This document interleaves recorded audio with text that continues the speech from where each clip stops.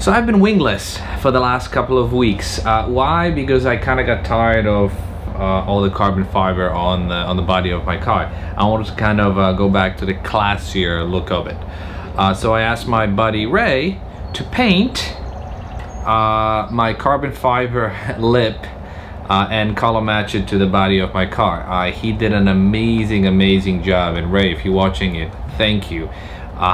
It's funny, many people told me that, yeah, you cannot match Yas Marino paint very well, it's never gonna look the same.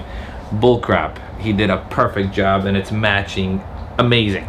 So this is what it is, and the reason why I'm wearing these clothes is because I just got back from the beach. I picked it up from Ray earlier this morning after I actually did a cool BMW run this morning. You can actually see it right above. I'll link it and in the description.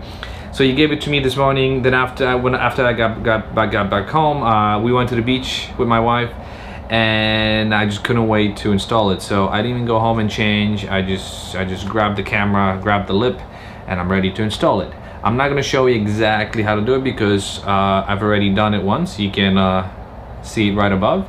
But just real quick, me going back to my lip roots. And again, just putting it on. You've got these two little strips in the middle that you're gonna pull after you align it properly.